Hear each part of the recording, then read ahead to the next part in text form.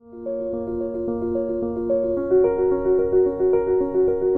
that's what is excisional endometriosis surgery or endometriosis excision surgery.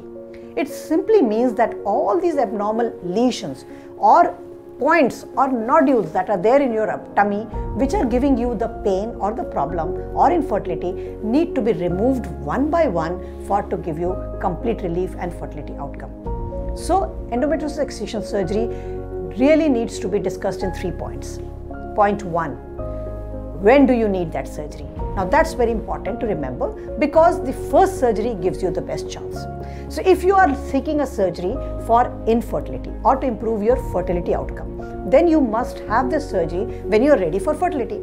If you have it today and you plan your fertility 6 years later, you've lost the golden period in which you could have conceived spontaneously. So that's the question of when to plan the surgery. The second question arises, where to plan this surgery?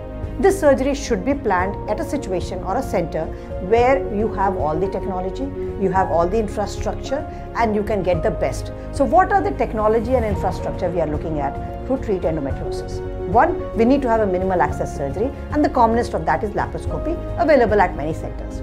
The other two technology which we now recommend and use for complete excision of endometriosis is the benefit of robotic technology, which is called the Da Vinci robotic platform, where we use 3D magnified vision and special instruments to do this surgery. The second technology that we have also started using is the laser in endometriosis. Laser gives you minimal damage to the normal tissues that we need to save, but removes all the abnormal tissues in a very precise and concise manner. The third question for endometriosis excision surgery is who should perform it. So a surgeon who has long-standing experience or has years of experience in diagnosing, treating and detecting these endometriotic lesions is the right person to do your surgery.